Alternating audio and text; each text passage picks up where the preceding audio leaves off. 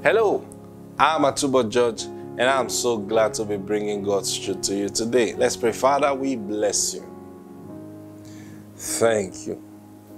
Thank you for the opportunity, Lord, to bring forth your truth to everyone watching and listening right now. I declare burdens are being lifted, yokes are being destroyed right now. Thank you for what you're doing in our nation, Lord. You have blessed us. And now is the season for the manifestation of the blessing. Therefore, everyone is taking their place in you, marching forward to bring to pass that which you have said. And our nation see great manifestation and great glory. In the name of the Lord Jesus Christ. Amen. Praise God. 1 John chapter 5. Now look into your Bible. We stopped at verse 17 yesterday. And I want to look at it again. Verse 16 into 17. It says, if anyone sees his brother sinning a sin which does not lead to death, he will ask, and he will give him life for those who sin, who commit sin, not leading to death. There is sin leading to death. I do not say that he should pray about it. All unrighteousness is sin, and there is sin not leading to death. Now, yesterday I read this, and the Spirit of God began to open my understanding to something, but there was no time to share that. I'm going to share it with you now. There are certain things we do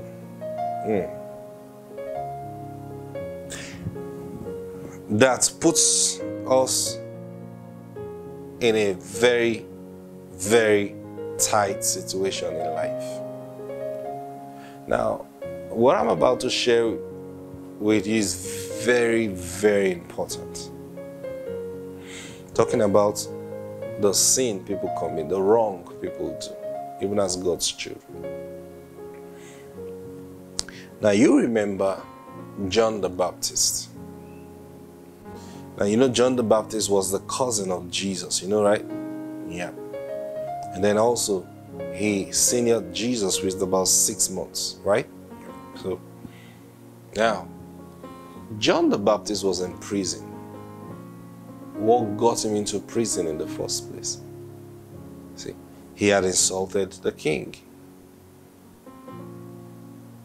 And the king got angry and arrested him. And one time, now this is Jesus' cousin. And one day, John the Baptist hadn't been in prison for a while. And keep hearing about the things Jesus was doing.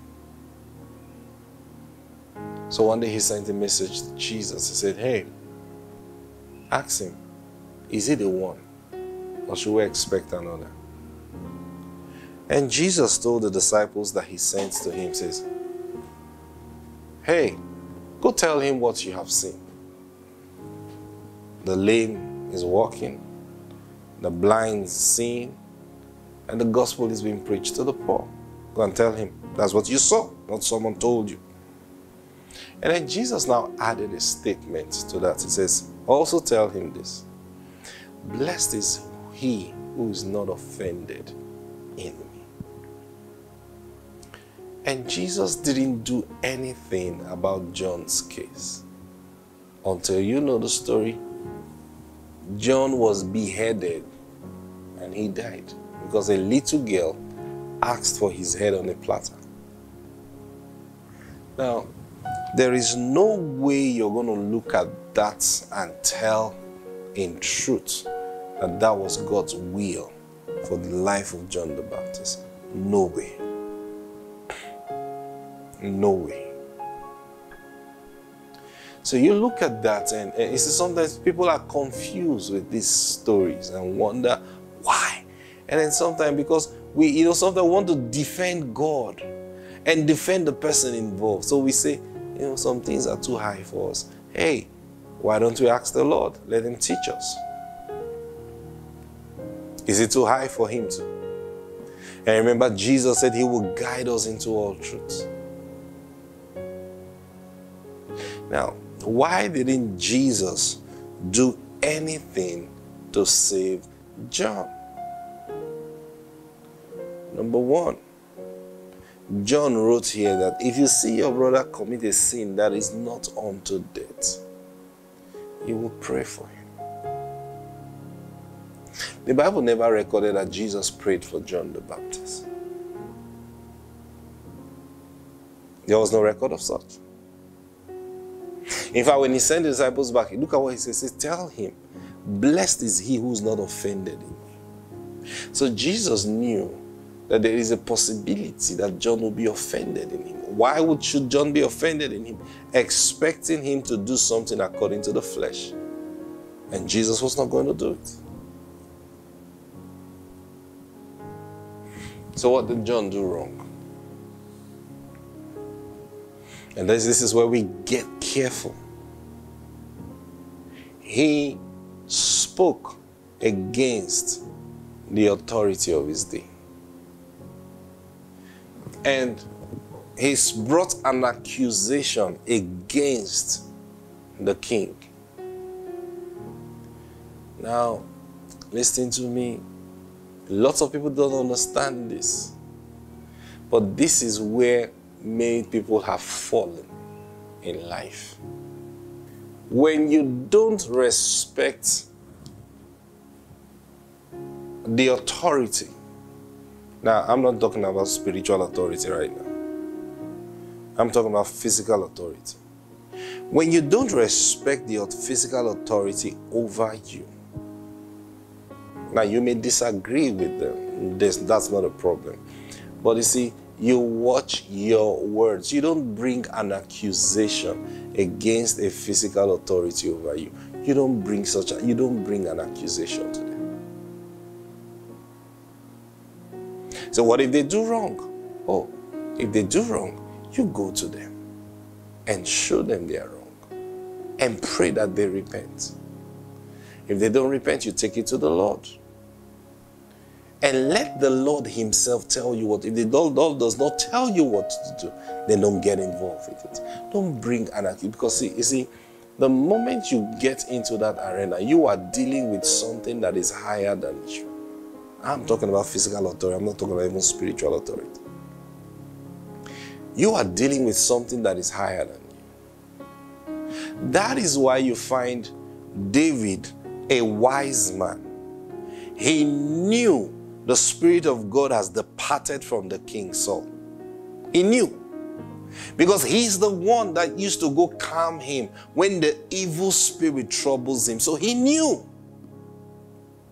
This same David also knew that the anointing for kingship was now resting on him. He knew. Because Samuel poured oil on him.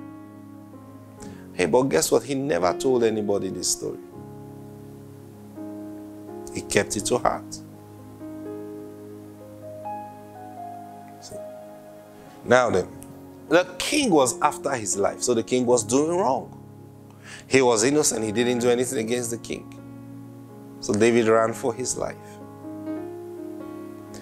And in the whole process, David never for once brought an accusation against Saul.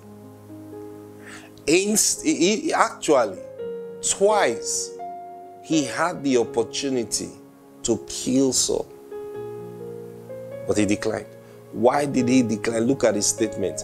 I will not stretch out my hand against God's anointed. Why did he call him God's anointed?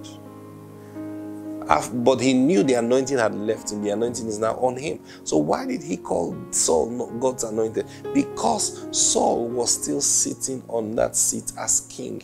As long as the king is on that throne, you don't bring an accusation against him.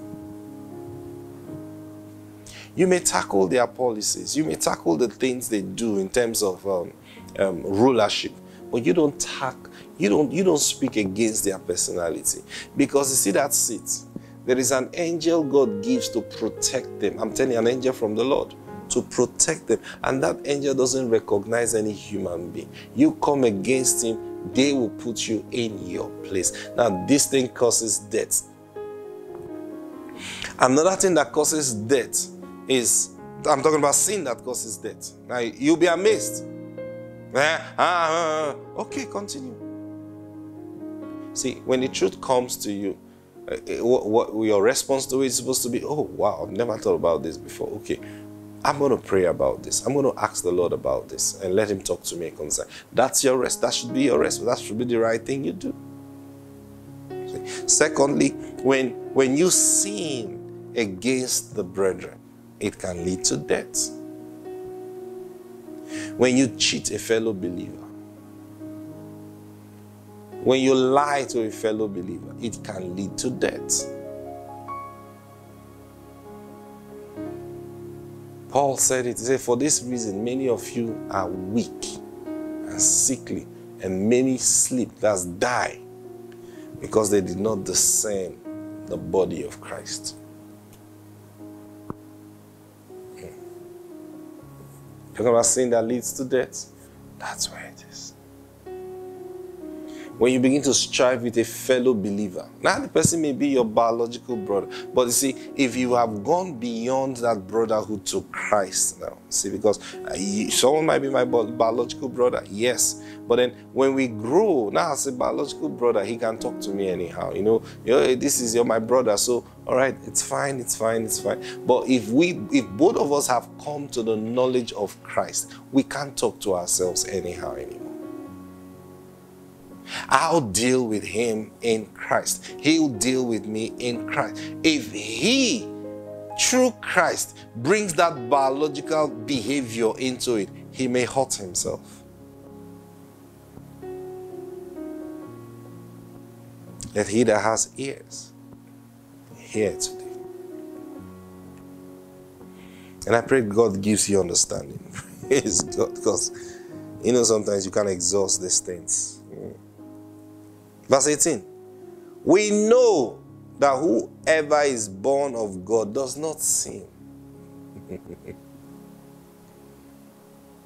But he who has been born of God keeps himself. So sometimes when you see people talk anyhow, and then I've seen these things, you see someone talks, can you imagine this government? They are very stupid. They are very, I'm quoting now, they are always, they are talking anyhow. I look at them and does the Holy Ghost, does this person have the Holy Ghost?